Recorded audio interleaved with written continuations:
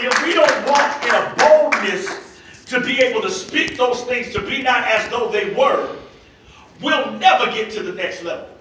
Some of us have been called to do things. God has spoken some things in your spirit, has told you some things, has said some things to you, has given you some words for certain people, and you scared to speak them words to them people because you don't know what they're going to say, how they're going to act, if they're going to trip, if they're going to look at you differently. Right. Come on, somebody. God has spoken something, has put something in your heart, in your mind, in your spirit. God has put a song in your heart, has put a word on your spirit, and you're afraid to speak it because you don't know what people are going to say or what they're going to do. And then sometimes you get confused with, Lord, are you really speaking to me? Are you really telling me to tell that person that? Are you really saying for me to step out and launch out into the deep? How many times have you felt like God was telling you to do something and you missed your season and missed your time because you second guessed what he was saying? You didn't know. Lord, are you seriously talking to me? Is that, come on, somebody, anybody have been there? You like, I know I heard the Lord. I feel like I heard the Lord. Yes. But for whatever reason, I haven't really been able to walk in that. But tonight, I want to look a little bit at a text that's going to help us to understand how to be bold. Amen? Amen. How to be bold. Twan, help me out. I need Acts chapter 4. Acts chapter 4. Acts chapter 4. And we're going to read, let's see, let's pick it up from, well, we're going to have to take it from the first verse.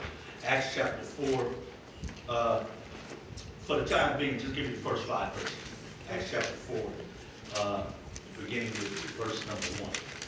I'm reading from New Living Translation. It reads, while Peter and John were speaking to the people, they were confronted by the priests, the captain of the temple guard, and some of the Sadducees. Sadducees, thank you. These leaders were very disturbed that Peter and John were teaching the people that through Jesus there is a resurrection of the dead. They arrested them and since it was already evening, put them in jail until morning. But many of the people who heard their message believed it. So the number of men who believe now totaled about 5,000. Verse 5. The next day, the council of all the rulers and elders and teachers and religious law met in Jerusalem. Annas the high priest was there, along with Cephas, John, Alexander, and other relatives of the high priest. They brought in the 2 disciples and demanded, by what power or in whose name have you done this? All right, let's stop right there. Now, little back log to this. Peter and John had just healed someone. They had just healed someone. They had literally just healed this man. And the people were like, yo, what's up with that? How are you doing this? Because they saw it done, but they couldn't understand how they were doing it. Right. And their whole, it just freaked them out. They were tripping. Mama, they didn't really understand, okay, listen, I think the best thing to do is let's go in and arrest them because they doing some kind of trickery, some hocus pocus, something ain't right. Let's go in and put them in jail and let's try to figure out what to do with them in the morning because it's too late right now to try to really deal with this. So let's deal with it in the morning. So they put him in jail. They wake up the next morning. They bring him before the high priest, the council. They bring him before all these religious leaders. And they're here and they're like, okay, now, what's up? How you do that? Just like I need to know what y'all are doing. How did y'all manage to accomplish this? Because if something ain't right about you being able to raise somebody from the dead, something ain't right. Yeah. Something ain't right. I need to kind of figure out what's going on. And so this is where we find ourselves when we get to what's that? We're at verse 8. Verse number 8. Now what does it say in verse 8? Then Peter, being filled with the Holy Spirit, said to them, rulers and elders of our people, are we being questioned today because we've done a good deed for a crippled man? Do you want to know how he was healed?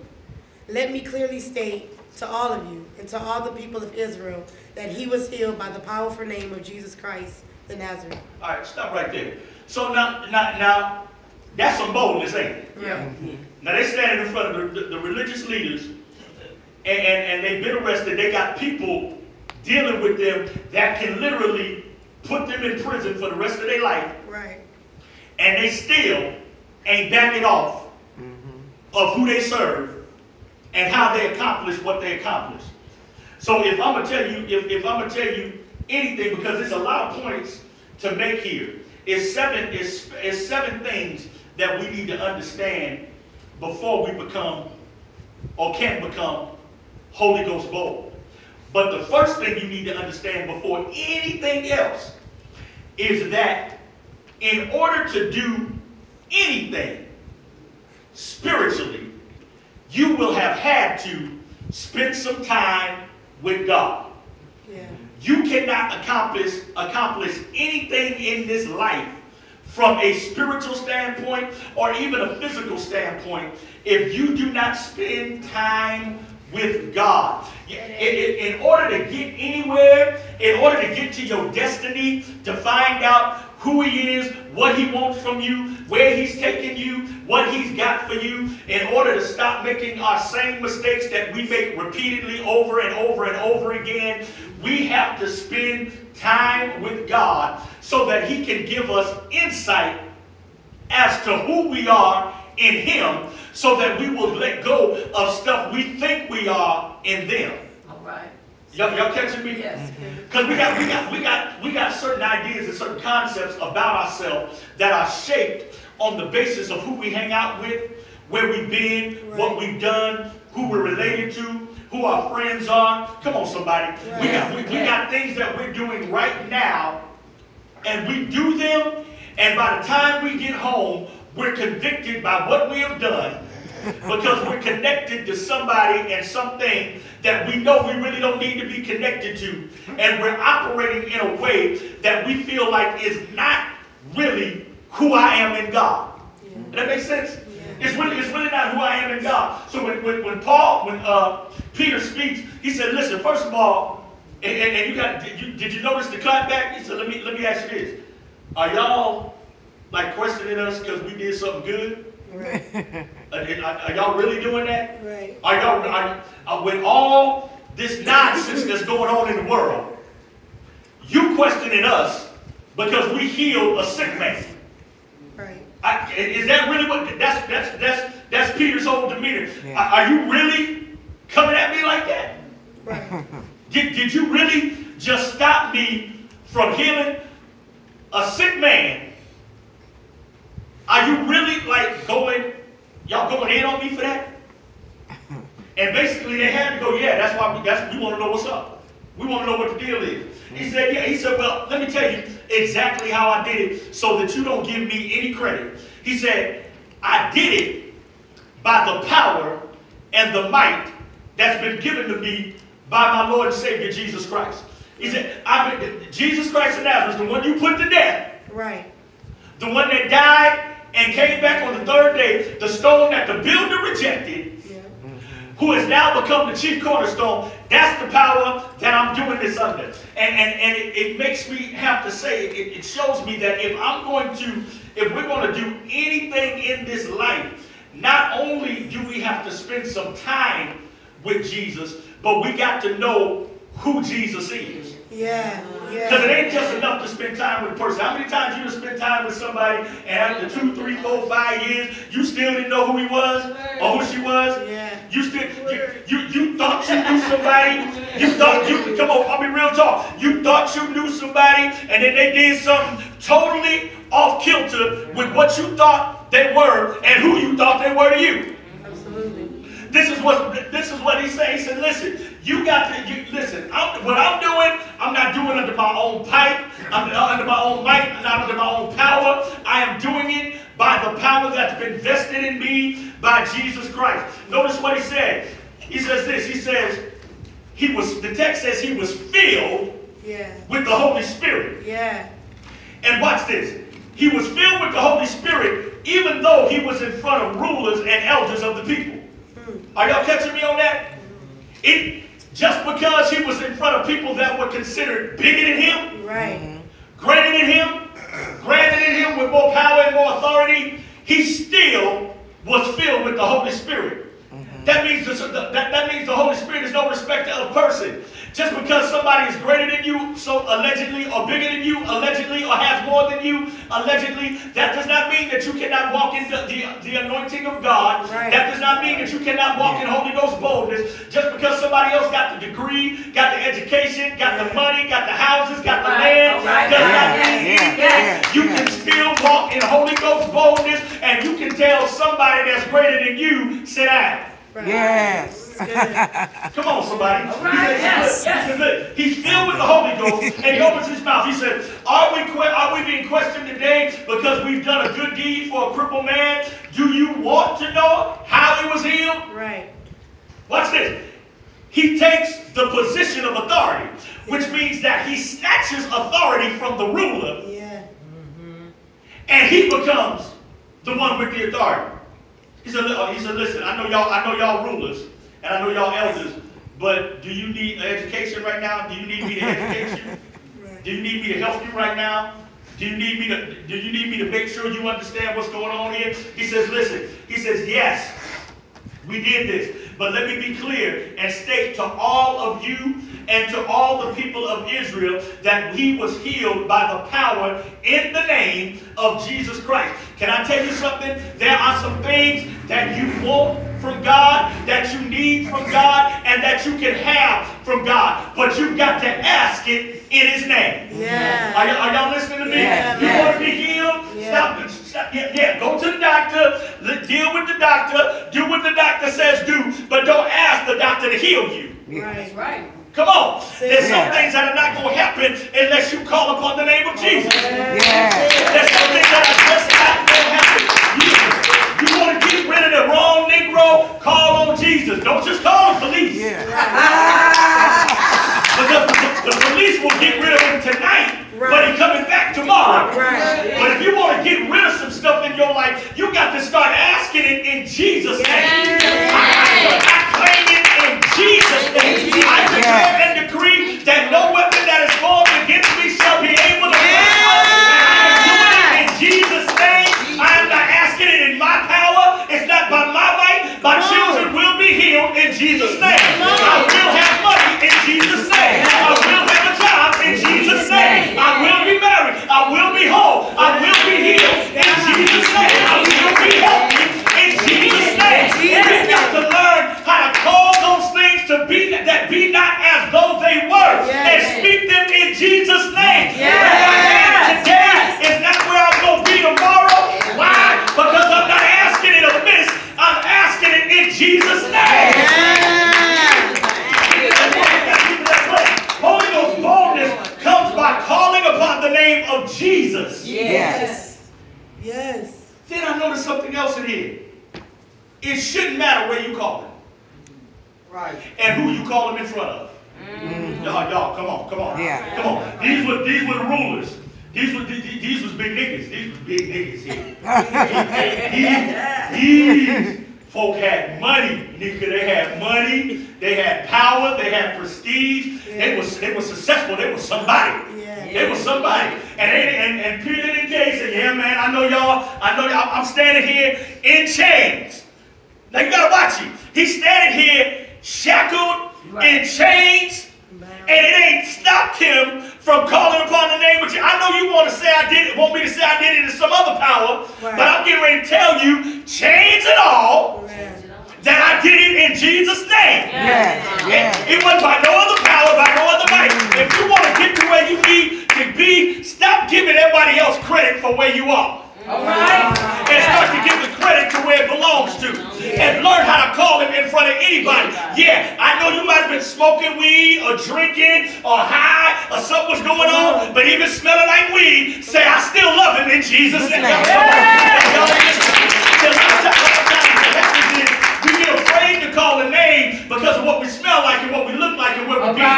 Y'all, come on. Sometimes I can't call him because I don't look like I done been with him. Right. Y'all, come on in here. Sometimes I look like where I actually been.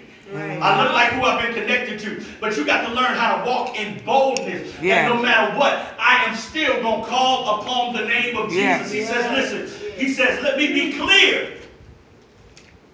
He was healed by the power in the name of Jesus Christ. The man you crucified. Watch this. See, you got, and that's bold. That's bold. Because he's talking to the people that crucified Jesus. He said, yeah, he was healed. The man was healed by the man you crucified. He was healed by the man you put to death. What does that verse say? Try, what does verse number 10 say?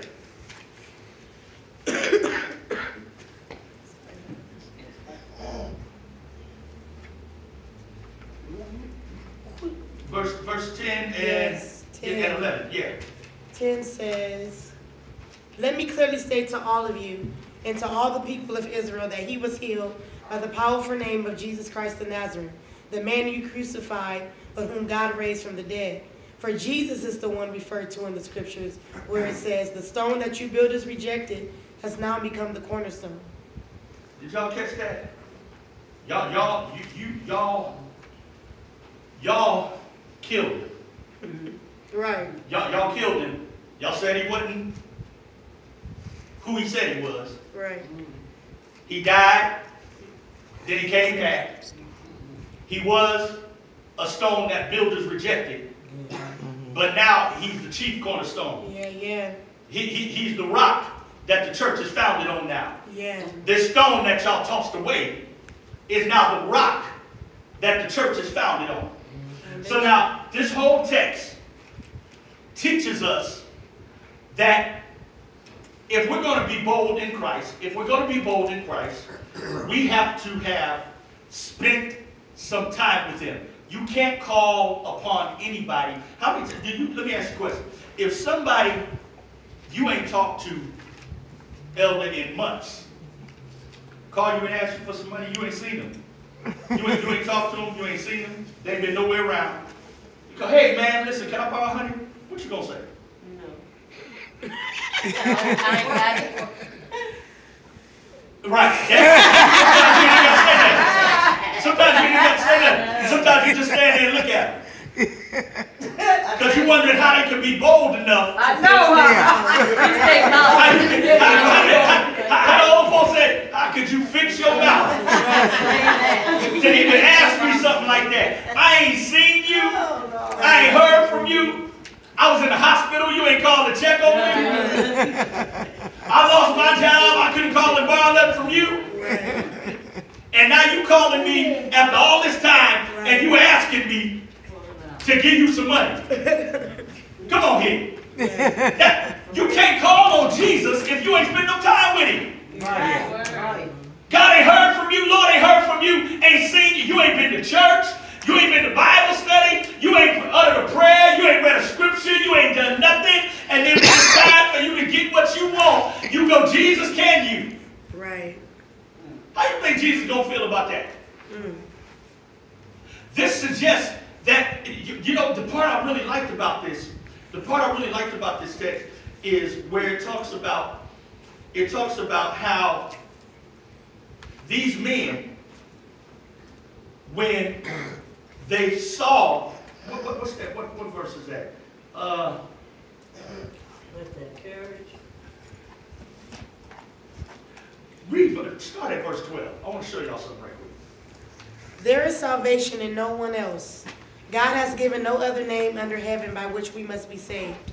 The members of the council were amazed when they saw the boldness of Peter and John, for they could see that they were ordinary men with no special training in the scriptures. Stop.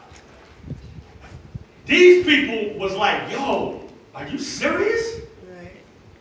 And the reason they thought that they looked like that was because to them, Peter and John were just ignorant men.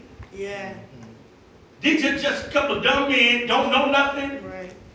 ain't got no education, don't have our education, don't have our money, don't have our houses, don't have our land, but they did all of that. They spoke so eloquently and with such power and authority. That tells me something else. If you go move in Holy Ghost boldness, You got to learn how to speak with authority. Yeah, Right. yeah. You can't just, you can't say, the Lord will fix it. I declare God is going to make a way. Who gonna believe that? Somebody come to you, they got issues, they got physical issues, they got ailments, they got stuff going on in their household, they got kids running them up, they done lost their job and all this other kind of stuff, and you stand here and pray.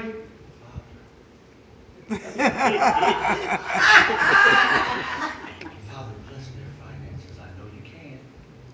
Right. Go in peace. Now, if I walk away from that kind of prayer, I'm going, man, I'm in trouble. I done let you lay hands on me, and you ain't speaking with no kind of boldness, no kind of authority. Did you hear me say that I got stage 4 cancer, and they telling me I'm about to die, and your prayer is nice, quiet, and simple? I need you to move with some boldness. I need some boldness. I need you to act like you know he getting ready to make a way, and you know he gonna fix it. And you want somebody out your way. Don't go. If you want him out your life, out your house, and you want her out your relationship, you don't go to them and go, can you please? I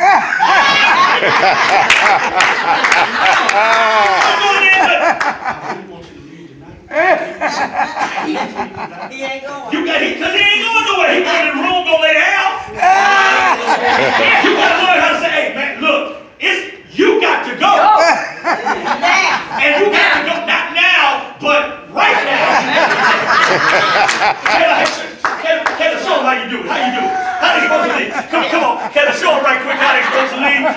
Just real quick, Kayla, show them how they supposed to leave. Right now. Right now. Right now. Right now. And that's what you got to learn how to say to Satan. You got to learn how to say to Satan. The same thing you would say to your friends, your loved ones, people you don't like. You got to learn how to speak to Satan in the same way. Satan, you got to go right now. You got to get out of my finances. You got to get out of my relationship. You got to get out of my church. You got to get out of my members. You got to get out of my friends. You got to get out of my family right now. Because you got boldness and authority that was given to you by God.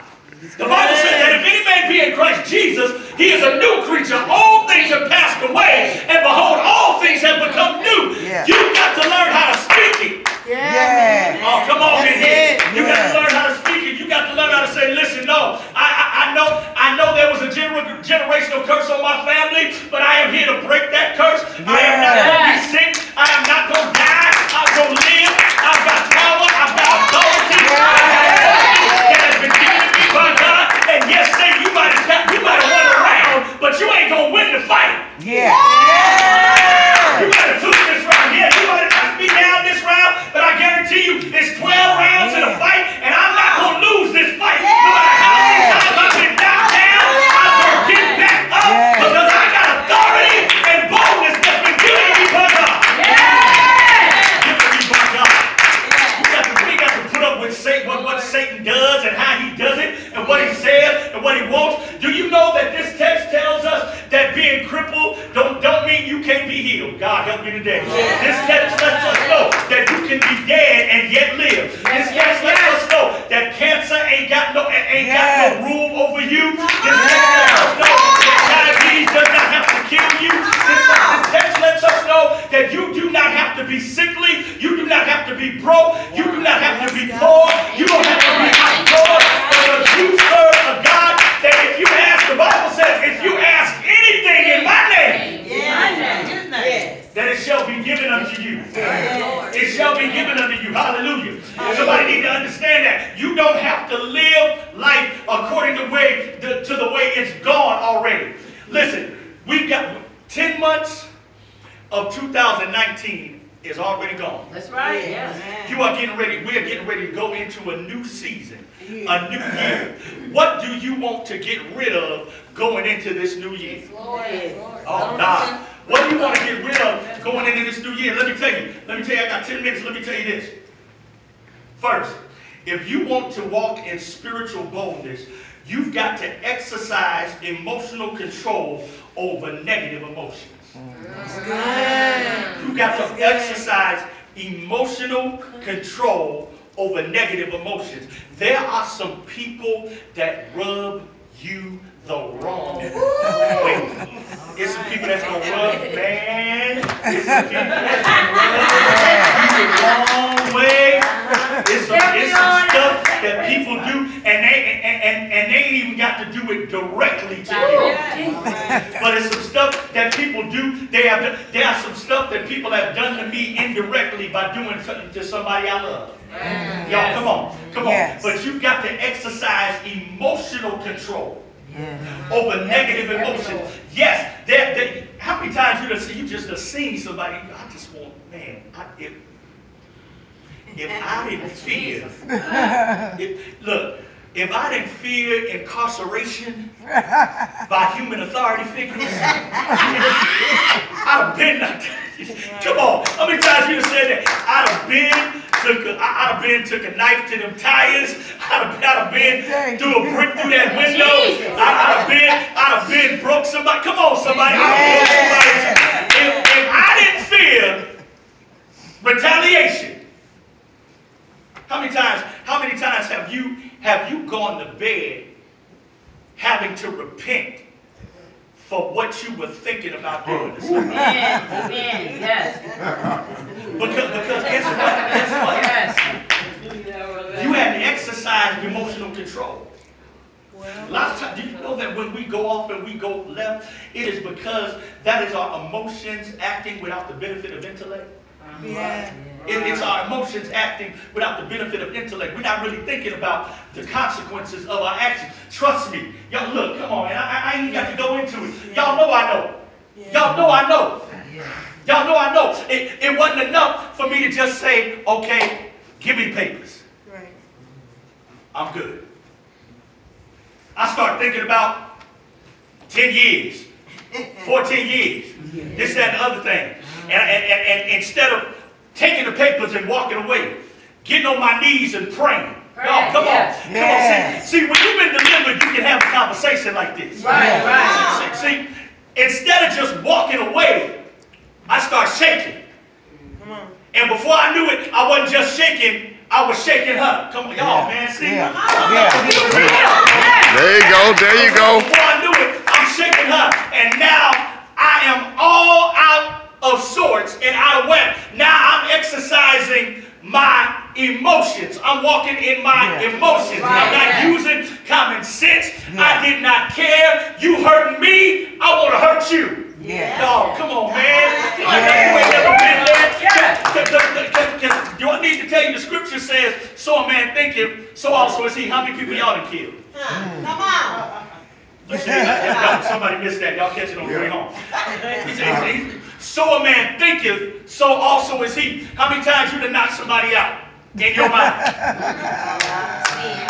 Come on, somebody. So you got to learn how to take emotional control over negative emotions. And these are, now listen, these are the emotions you need to take, you need to control. First, you need to control your anxiety. Second, you need to control your fear. Third, you need to control your doubt. Fourth, you need to control your guilt. Fifth, you need to control your depression. Sixth, you need to control your discouragement. And seventh, you need to control your jealousy. Right, yes. Got to control jealousy, discouragement, depression.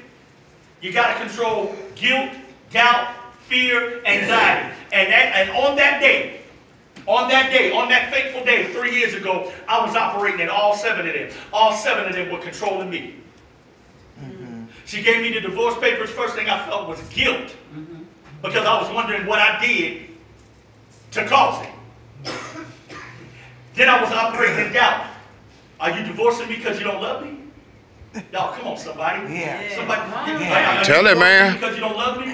Then I was feared. What am I going to do now? What am I going to do now? I've been married for 13 years. Now I'm about to be single again. I don't want to be a hoe again. I don't want to be out there in them streets. Come on, see, I want to hear the truth. I don't want to be out there again. So I'm operating in fear. Then I got all kind of anxiety going on because I'm thinking I got all this stuff going in my mind. I got to go in church without a wife A wife that all of us love. Come on, somebody. That's right. Yeah. All of us love. I got to go in here by myself. I'm anxious. I don't know what to do. Then I'm operating in depression. Y'all already know. Well, oh God, what am I going to do? What I'm going to do? I don't know what to do. I don't know how to handle this. Then I'm discouraged. Is anybody ever going to love me again? Come on. Come on. Yeah. And then I'm jealous because when she got him, well, I mean, until I see him anyway. but still, you jealous. Yeah. Right. So you operating in all of these things, and now your emotions have taken over. Yes. And you can't move in Holy Ghost boldness. You can't be bold in Christ when you bold in your flesh. Oh, when your flesh has got control over everything that you're doing, you can't be bold in Christ. Right. So you got to do that. Then you have to have a bulldog tenacity. It ain't gonna take you. Got 5 minutes. I'll get them all out. You have to have a bulldog tenacity. You know what a bulldog tenacity is? You ever seen how pit bulls operate? Yeah. They're very territorial, and they're going after what they want. They're gonna get what they want, and they don't care what. They don't care how big it is. Dogs will bark no matter if they're this big and you this big. Or if you the same size as them, they got the same bark. Yeah. They got the same bark. And I know Pastor watches a whole lot of animal channels, so do I. You know, they put dogs out there with lions. And dogs just bark. They just bark. They don't realize that this... I don't care what they call you in the jungle. I don't care that you're the king of the jungle. You know why? You know why I don't care? I don't care, Twani, because I'm a dog. Right. So I don't care. And you got to learn how to operate with that same kind of tenacity. I don't care what you say, Satan. I'm a child of God. Yeah. I'm a child of God. And I can get whatever I want. And if you bark at me, I'm barking back. Yeah. Come on, somebody. You got to bark for what you want sometimes. Sometimes you got to holler until you get what you need from God. You got to be tenacious in your approach. Whatever you want from God. No, I am not going to be a single mother the rest of my life. No, I am not going to live in an apartment for the rest of my life. No, I'm not going to walk for the rest of my life. No, I'm not going to wait on somebody the rest of my life. I'm going to be the lender and not the borrower. I'm going to be above and not beneath. I'm going to be the head and not the tail. Yes! Because of who I belong to. Yes, God. You got to be a bulldog. You got to be a bulldog. Then you have to have mental discipline. That's good. Mental discipline. That's a good one. Ain't a soul in here that ain't a little bit crazy. All of us in here a little bit crazy. All of us in here a little bit crazy. Including you, Ted. I thought you was crazy when you walked down that aisle earlier tonight. And then I realized you was testifying. Every one of us got a little bit of mental instability going on. But you got to learn how to exercise discipline. You got to learn how to start controlling it and not allowing it to control you. You got to learn how to say, look, I know I'm a little bit off, but God. I know I got some stuff going on in my head, but God. Control my emotions, control what I say, control what I do, and control how I act.